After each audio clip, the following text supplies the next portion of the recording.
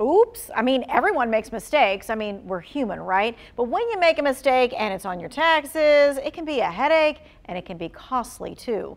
The three most common tax return mistakes, according to the IRS, number one is filing before you have all of the necessary documents.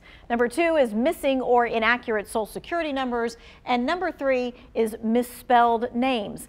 Now, if you're divorced with kids, you can easily make one of the top three mistakes if you don't have really good communication between the adults. About 30 to 40% of all the rejects that we deal with where we send off a return and send it back, it is because another parent has claimed that child.